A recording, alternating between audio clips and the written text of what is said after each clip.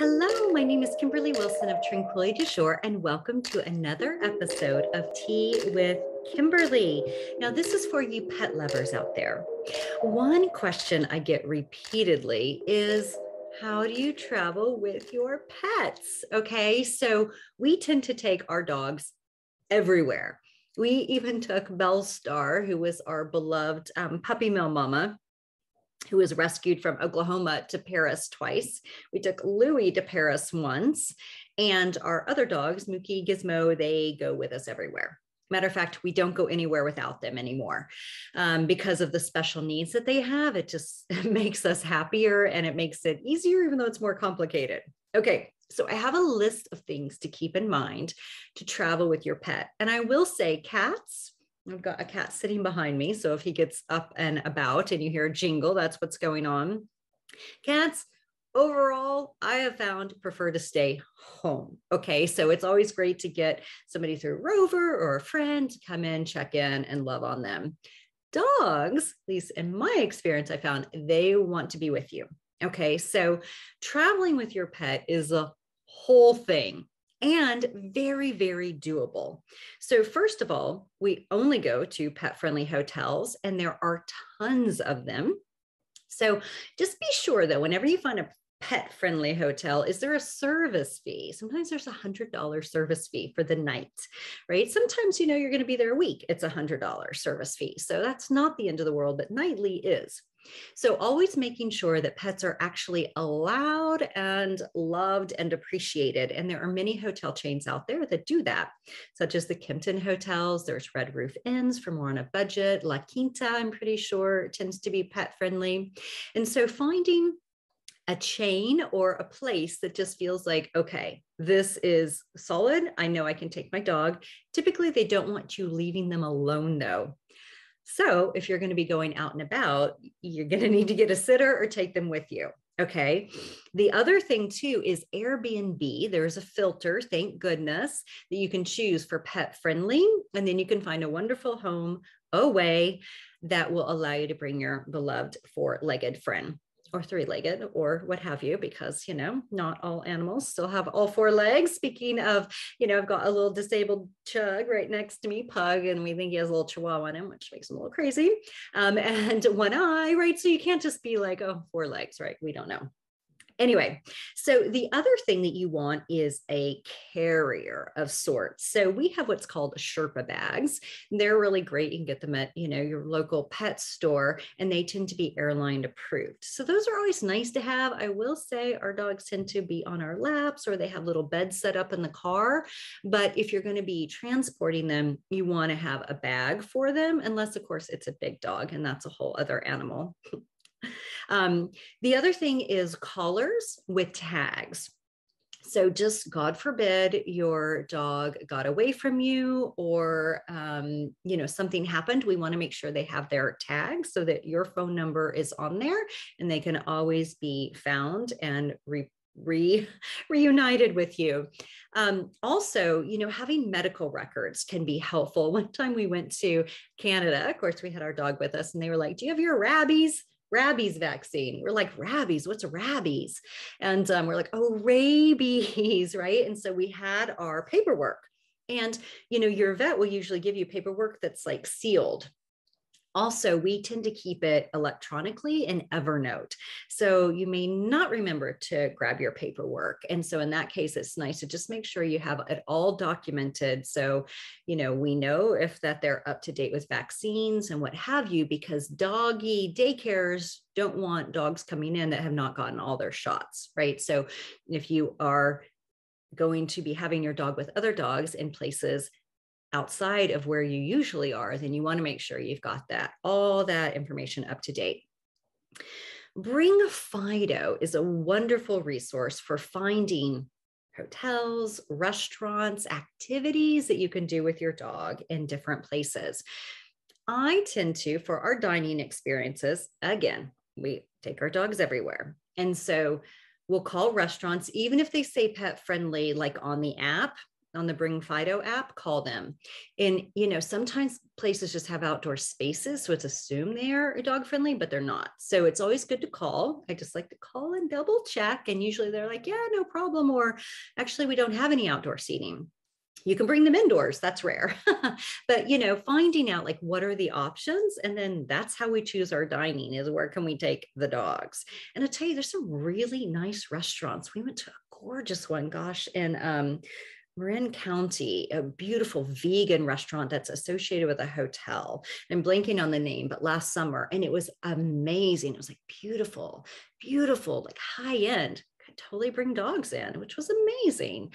So, you know, always check, because you never know. And it's just great to be sure, because if you want to have them with you eating, then you want to be making sure that you don't show up and you have your heart set on a restaurant and Fido can't come.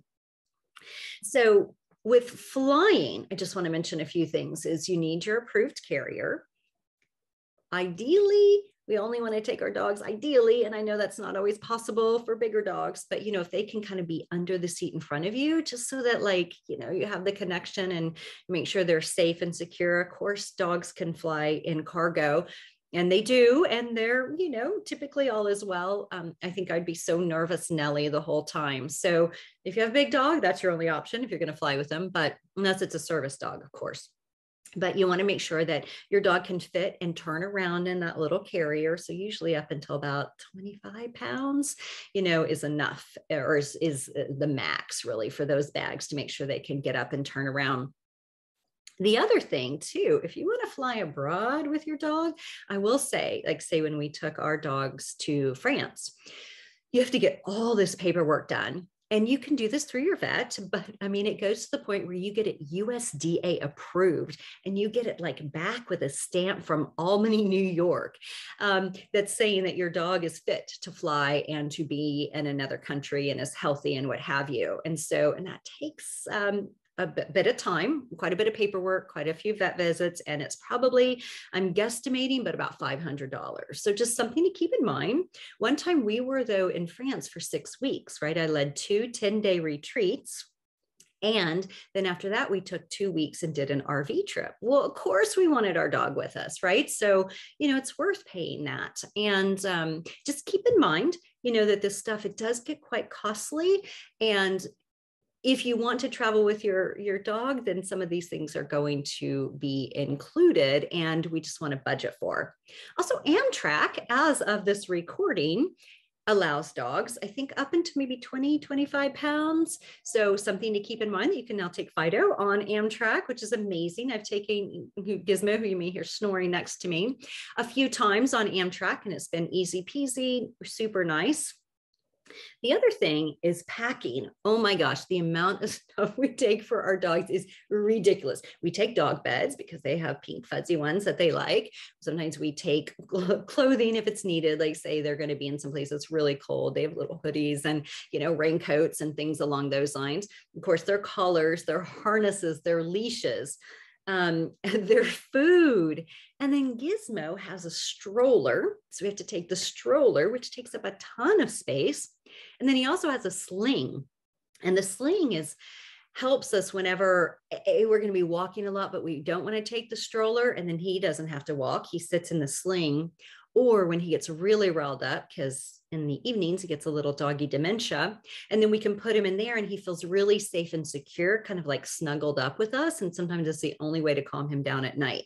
So you have a sling. There's also great backpacks or different things along those lines. So it's amazing what you have to pack. And do not forget the treats, or they will be very upset with you, or their favorite toys. So as you can imagine, it's probably, I don't know, like 2 bags worth of stuff with all the food and the bowls and et cetera. And then, you know, all the accoutrements. So that's traveling with your animals. And again, I'm not really speaking to cats, because in my experience, cats just want to stay home. If your kitty is a traveler, all these things would apply. Of course, you would need a litter box too, which is one other thing.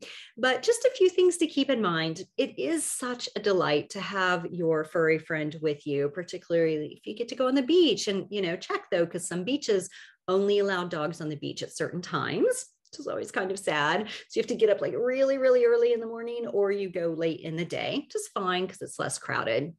But, we found, at least for our disabled dog, Gizmo, he loves the sand. I think it just feels really good on his back legs that are a little wonky, like the knees don't quite go into the joints. So, and it's a birth defect. He's always had this, but something about the sand, he like runs like a puppy. He loves it. And so, just allowing your pet to be in these different sort of settings can be really sweet and also disorienting for them. So as much as possible, see if you can keep a regular schedule for your pet. We have certain feeding times, we have certain walk times, and keeping those as much as possible. And if you're road tripping, which we just recently did, like 8 hours each day, we stop like at least 2 or 3 times. You stop for gas, and then you want to feed them at some point because, maybe you've been on the road a while. You probably fed them in the morning at home or at a hotel. Then in the evening, usually you'll need to stop and do a little feeding. So just things to keep in mind. And it is so fun though. And it's so, so special. And another thing is a white noise machine for those of you who have animals that are quite, startled. Some animals are scared to death of trash trucks that they might hear outside the window, or police sirens, things along those lines. So if you travel with a white noise machine, again, one other thing that might also make everyone's lives a little bit easier. And of course, do not forget the medication, the vitamins, all those great things. And I think that covers it. So I hope this is helpful, and I hope you will travel with your pet. And just drop me a note, hello@kimberlywilson.com, and let me know how it goes. Fingers crossed it's smooth. And if not, just know you can iron out the kinks next time, or you might decide Fido would prefer to stay home, and that's okay too. All right, have a wonderful rest of your day. Thanks for tuning in.